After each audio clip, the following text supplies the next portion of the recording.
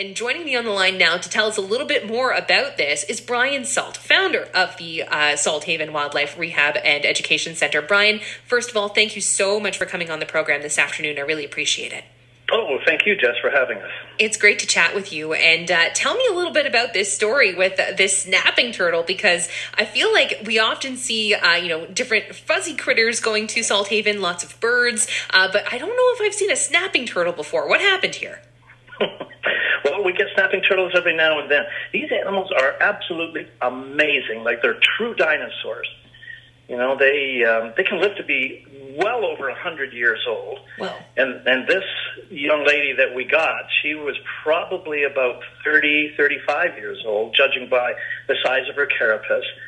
And she was hibernating in some mud at the side of a creek, and the construction crew was widening the creek. It's a drainage creek for even better conservation. And unfortunately, what happens in the wintertime is when that kind of construction is going on, sometimes these hibernating animals will get dug up. But to the credit of the construction company, they give us a call, and we were able to sort her out and get her back on her feet again, so to speak. That's wonderful. And yeah, it's kind of funny that this operation that you were saying, was to improve conservation in the area. It ended up unearthing this young lady, if you will, in turtle turtle terms.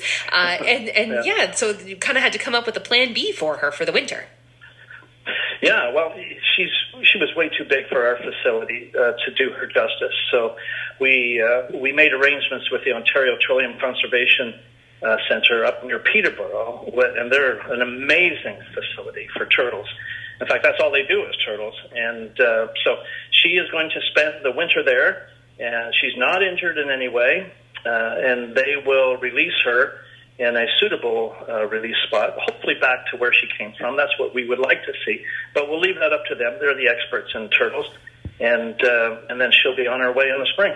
It's amazing. And it just kind of shows you that, nature is all around us, and we really are, encroaching on them. They animals of all species, are doing their thing as best they can each and every day. And we have some really remarkable creatures that are right in our own backyards in this sense. And this is one of them. It's pretty neat. I mean, it must have been cool to see her up close and in personal. And the picture that was posted to Twitter is really fabulous. You get to see some amazing details on her.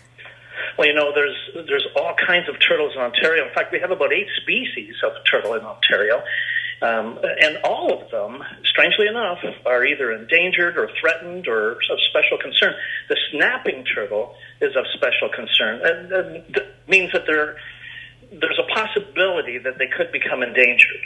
But it wasn't so long ago, that the Ministry of Natural Resources allowed snapping turtles to be hunted, even though they had this species of special concern designation. And in fact, in 2011, the Ontario Ministry of Natural Resources denied the safety of snapping turtles for whatever reason we still don't know, but continued pressure by the public had them reverse that, and now they are no longer able to be hunted. I don't know who would want to eat one of those anyway. You know what I mean? Yeah.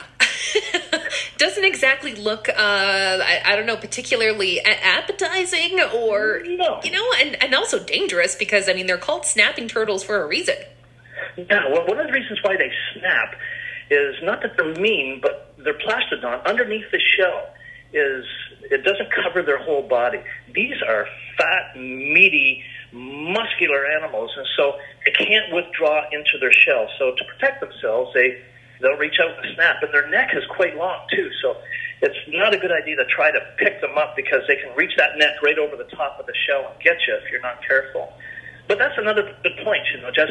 If you come across a snapping turtle in the spring, which people often do because they come out of the swamps and out of the water to find a nesting area, and they love that gravelly, sandy area alongside of roads. And so you often see them nesting, laying eggs at the side of a road. But if you come across one, just give them a stick to bite onto, as long as they're not laying eggs. You're likely a female at that point, and drag them towards the area that they were already heading. Because if you take them back in the direction they came from, as soon as you drive away, they're going to be right back out on the road again. So that's just a little tidbit there that might help.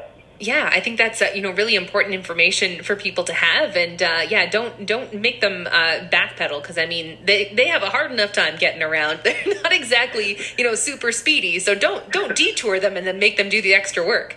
They have no ninja qualities about them, I can tell you. If only they did. And it's not like they're logging their steps either. They don't have a Fitbit. They don't have a phone that says, oh, good for you, turtle. You've added some extra steps here.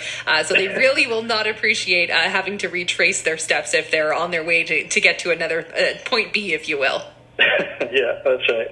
Oh, well, Brian, I'm so glad that we had a chance to chat about this story and, obviously the hard work that goes on at Salthaven each and every day with you and the team there. If people want to support or learn more about what it is that you do, they can go to salthaven.org, right?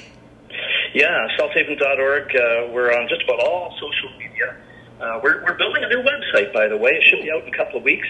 And our social media person, Kathy Mueller, is doing just an amazing job at keeping us out there in people's forefront of people's minds. I should also mention to you, too, Jess, that Accolade should get into this construction company, a soft fit to call Salthaven. It would have been so easy just to bury the turtle. Nobody knew, But no, they showed a bit of compassion, and they phoned, and now this turtle is safe. Yeah, absolutely. It's that kind of just taking a few extra moments to think the situation through and calling in for some help to people like yourself who are experts on situations like this. And yeah, I absolutely agree. Like, kudos to everybody who was on site there that day and that made that literal call to you guys for some assistance, because it means that this turtle gets to go on now and keep doing her thing. She's young in turtle years, so she has a long life ahead of her, hopefully. Yeah, she's not even middle-aged yet at that age, It's pretty amazing. That's good, because that turtle and I are close to the same age, it sounds like. So I'm glad neither one of us is near middle-aged yet. Brian, thank you so much again for your time today and for sharing this with us. I think it was exactly what we needed to talk about on a day like today, where there's a lot of negativity out there. Glad we could share some positive news. This has been wonderful. Thank you. You're welcome. There's good news all around you. You just have to pay attention.